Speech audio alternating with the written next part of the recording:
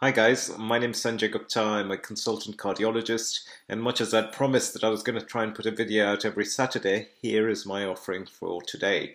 Today I wanted to do a little video to help you understand the concept of blood pressure. Now, blood pressure is pretty 1 in 3 people have high blood pressure.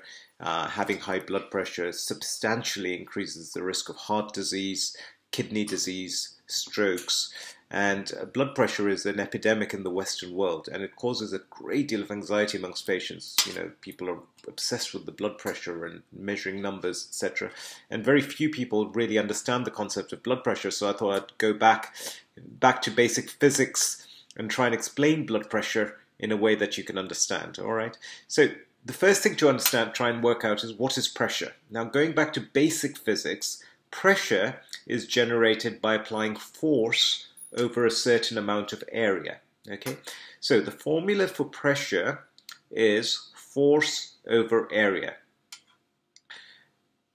Pressure is directly proportional to the amount of force that is applied and inversely proportional to the area that that force is applied on. All right, so think of a thumbtack. All right, if the thumbtack is sharp and I apply a layer of I apply force on the thumbtack, I can push the thumbtack into the wall. If the thumbtack is blunt, okay, so the area is greater as opposed to a very sharp thumbtack where there's very little area. If the area is greater because the thumbtack is blunt and I apply the same amount of force, I would not be able to push that thumbtack into the wall, and that is because I'm not able to generate as much pressure. All right, and that is the simple concept of pressure. Now, when we talk about blood pressure, what we're talking about is the amount of pressure that is generated when blood is pumped out into our blood vessels. That's Bluebell. Anyway, now when our hearts pump out blood, the force that is generated by how much blood is pumped out and how the force is generated by how much blood is pumped out and how quickly it's pumped out, i.e. our heart rate. Okay, that the area that force is exerted over is the total area for all our blood vessels. If the area is small, then the pressure will increase. If the area is large, then the pressure will decrease. All right.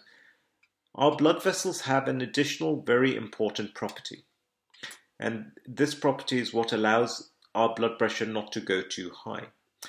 Our arteries, our blood vessels are stretchy. They're inherently stretchy.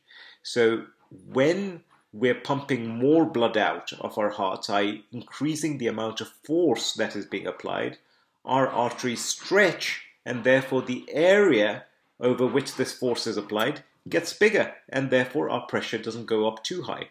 All right? Now compare this to a balloon, for example, and a hot water bottle. All right?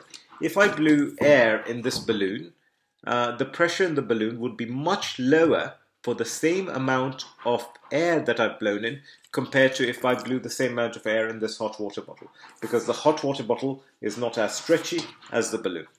Now, one of the biggest reasons why so many people develop high blood pressure is because in essence their arteries get harder over a period of time, and therefore their blood vessels lose that stretchiness and become more like the hot water bottle as opposed to the balloon. This is how God intended them to be, but as time progresses, our blood vessels become like this hot water bottle. So for whatever amount of force you're applying, the pressure goes up significantly higher because the blood vessels are no longer as stretchy. All right? Now, imagine if a person with nice stretchy blood vessels suddenly increase their heart rate. Okay, if I'm walking along in the middle of the night, someone jumps out at me, my heart rate will go up immediately. It'll really, go up because of all the adrenaline, etc. And my blood pressure will rise because the force with which the blood is coming out has gone up. But because our blood vessels are stretchy, that pressure won't go up excessively high, and secondly, won't stay excessively high. It'll come down because our blood vessels will stretch to accommodate this extra volume, and therefore the pressure won't be so high. However, if someone who has hardened blood vessels, who has lost that stretchiness, goes out walking and someone scares him, the heart rate will go high and the blood pressure will go up manyfold, simply because there's no stretchiness left, and therefore the heart rate and how much blood is coming out, that force is dictating the pressure. All right. The problem with exposing your blood vessels to excessively high pressure is simply this, that particularly the very small blood vessels, which actually are what gets the blood to our brain, to our heart, to our kidneys, to our eyes, those are the tiny, tiny blood vessels. If they're exposed to high blood pressure over a long period of time, A, they also lose their stretchiness, B, they can burst, C, they can narrow, and consequently, that means that they can interfere with blood getting to our vital organs. And therefore, tiny, tiny blood cells, tiny cells in our vital organs start suffocating because they're not getting the blood, because the small blood vessels have been affected because of this high blood pressure over a long period of time. And this is the mechanism by which people develop strokes. Some people develop dementia as a result of that. And lots of people develop kidney problems, eye problems, simply because of this very thing, okay? And that's how high blood pressure affects our vital organs. There are 3 values you need to remember when it comes to pressure. The first is something called the systolic blood pressure. Now, the systolic blood pressure is the highest pressure in our blood vessels, okay? So when I feel my pulse over here and you feel the pulse, you know, what hits your fingers over there, that's your systolic blood pressure that's generating that. Systolic blood pressure is when blood is being pumped out of the heart, that exerts the highest amount of pressure on the blood vessels, that's the systolic blood pressure. The diastolic blood pressure is when the heart is relaxing, so it's not pumping blood out. In fact, it's filling with blood, so no blood is being pumped out. So that's the lowest pressure in our blood vessels. And then the pulse pressure is the difference between the systolic and the diastolic blood pressure. And I'll explain to you about the pulse pressure on a later video because someone has asked me to do that. So I hope that makes you understand a little bit about blood pressure. Of all patients with high blood pressure, 5% of patients, and particularly young patients, have something called secondary hypertension. Hypertension meaning blood pressure, secondary high blood pressure, which means that the blood pressure is caused by another condition. And if that other condition is treated, then the blood pressure just gets better of its own accord. And I'll do a video on causes of secondary hypertension. This is particularly important for young people. You know, if you're a young person and you go to the GP and GP says, oh, you've got high blood pressure, don't let him treat you with tablets without making sure you don't have a secondary cause for this hypertension, that there's nothing else going on which is causing your blood pressure, because simply treating that underlying cause will get rid of the blood pressure. However, for most people, the high blood pressure is a sign rather than a disease. And the disease is actually hardening of the blood vessels, which is usually caused either by age or bad lifestyle, or possibly in a very small proportion of patients, genetics. Okay? Problem is that most hardening is caused over a number of years. And the blood pressure is usually found to be high only after most of the damage is done. And most healthcare professionals these days seem to be only interested in patients when the blood pressure is consistently high, not recognizing, firstly, that they could have prevented that from happening by giving the patient good lifestyle advice at a younger age. And secondly, that by simply treating the numbers, you see, so they measure your blood pressure, they say, oh, it's high, let's give you some tablet.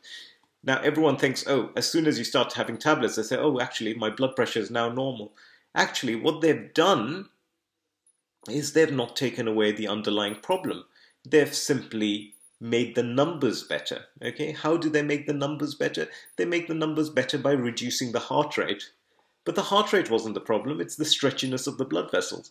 They reduce the numbers by giving people diuretics, which makes them a little bit more dry, and therefore there's not as much blood coming out of the heart. They make people take tablets which open up the blood vessels. But those blood vessels, although they're open, they've not become more stretchy. And therefore you haven't taken the problem away. Okay? And the truth is you can't take the problem away by the time the high blood pressure has been diagnosed. But the idea that you just give tablets to get the numbers better without addressing the underlying factors is wrong, to my mind. And so And that's why it's not surprising that when people get given tablets, the blood pressure gets better, everyone feels happy, oh, we're controlling the blood pressure, the patient doesn't change their lifestyle. A few months later, the patient needs an additional tablet, okay, because the blood pressure goes up again, because you haven't taken the underlying problem away. So as time progresses, people with high blood pressure need more and more and more tablets to keep the blood pressure down, because the underlying problem hasn't been taken away and people are just masking the numbers. So here are some lifestyle tips which I think will help in a big way. Firstly, to stop you from developing hardening of your blood vessels, which will then manifest as high blood pressure. Or secondly, to reduce your likelihood of your blood pressure getting worse over a period of time. And that is, number one, diet, okay? Avoid processed food. Eat less, avoid processed food. If you can do that, that's a really, really good idea. To my mind, a large part of this is processing in the food. Sometimes also, I think vegetarian diets are better. Also, remember that we don't take in as much magnesium anymore in our blood. We don't take as much magnesium in our diet as we should, and taking magnesium helps in a big way. All right, it'll bring your blood pressure down slightly. It'll bring your blood pressure down, not hugely, but it will certainly help. All right, and therefore it's very important to pay attention to diet. Secondly, being hydrated is really good. We know that dehydration is very inflammatory to the body. A lot of people are dehydrated these days. They're taking diuretics, they're drinking excessive amounts of coffee, juices, carbonated drinks, and beer, alcohol. Being dehydrated is a problem.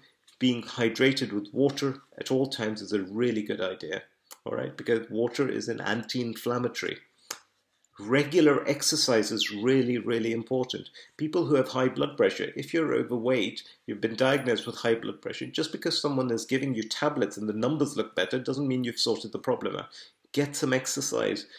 30 minutes of a brisk walk on a treadmill every day is very, very good, and it'll lower your blood pressure in a big way, and you'll feel better, and your likelihood of your blood pressure getting worse over time will be reduced. Okay, and it reduces your risk, so really important. Sleep is a really important part.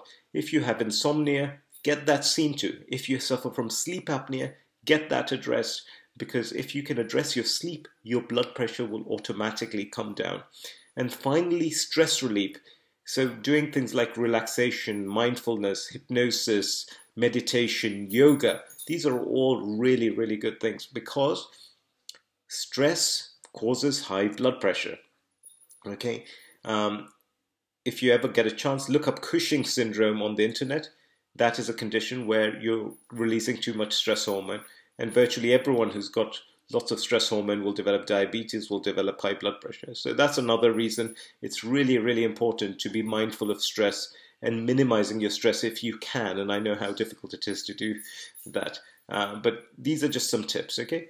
And even if you have been found to have high blood pressure, it is vital to remember that you must modify your lifestyle, because that is what is going to address the underlying problem, not simply taking lots of medications.